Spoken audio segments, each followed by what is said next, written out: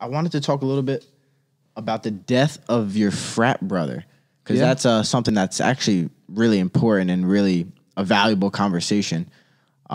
He was, I mean, tell a story. Tell a story. All right. Yeah, sure. So, I wasn't even prepared for you to ask me that, but no, that's okay. Sorry. So that was a couple of years ago. We're coming up on the 2-year anniversary. Was it 2 years? Okay. December 2nd will be, December 2nd was the day it happened. I think December 4th was the day he passed, like officially.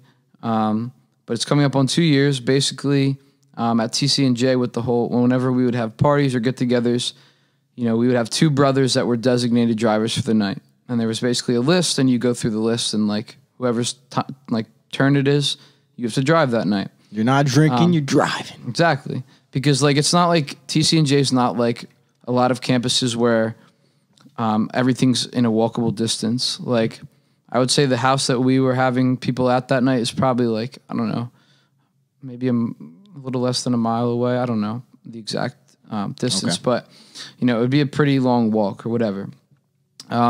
Basically, he was a designated driver that night. I was in his car that night. He brought me to the party. Whatever, we go home, and basically in the morning, at like 3 or 4 in the morning, the cops come to our main fraternity house, knocking on the door, saying, there's been an accident that was involving some of the people that came from here last night. We're trying to identify the people. So the cops came that night? Yeah, so they came. So I would say the accident happened around 2 in the morning. They came at like 4 or 5 in the morning to the house. Damn. I'm not exactly sure how they traced it back to that house or whatever. But whatever, they came there, and we find out that there was an accident. And, at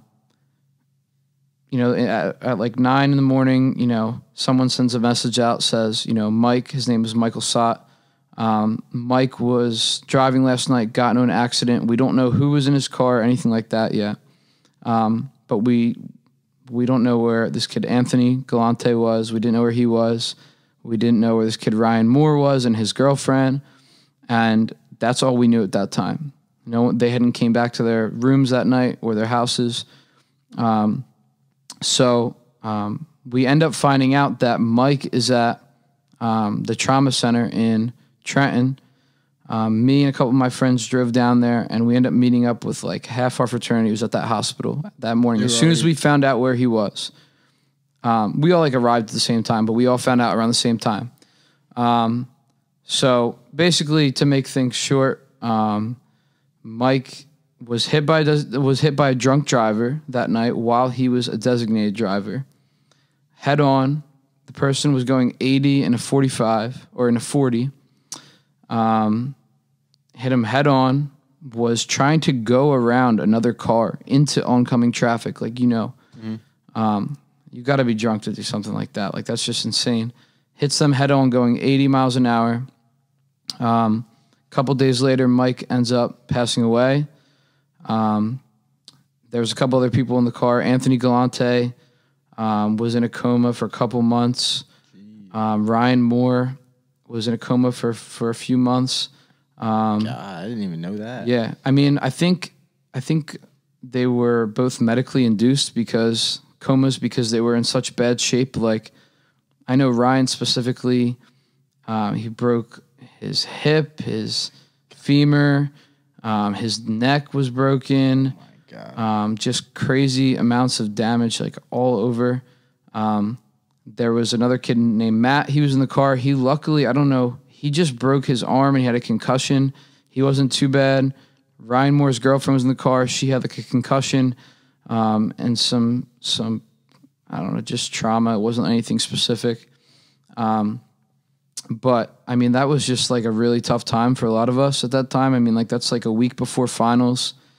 That hit us all super hard. Mike was such a good guy. He would always go out of his way to do things for people. He was always that person that would tell you how much he appreciated you and, what you meant to him and stuff. And that was just such a crazy time. And, I just remember the whole school really came together around that time. We had like a vigil that I would say maybe a couple hundred to 1,000 people showed up to this vigil that we had, and we had some of Mike's closest friends speak at it. We didn't really know if Ryan and Anthony and some of these other guys were going to be okay. And it was just, such an emotional time for me and for a lot of people. And it was just crazy. But the school, TCNJ, really stepped up to the plate for all of us. They provided like grief counseling, and they reached out to our professors and kind of like told them what was going on. But that was like national news, really. Like that was all over. So a lot of everyone pretty much knew what was going on. But yeah, man, that's crazy that you bring that up. I was just thinking about that because it's coming up on 2 years of that happening. But yeah, I mean, I'll never forget Mike. He was such a good guy. I was in his car that night, and that's what makes it so crazy. Like, it could have been anyone in that car. It could be anyone, and that's really why we have to emphasize, like, how important it is to prevent drunk driving and things like that. But yeah, man, just a crazy time.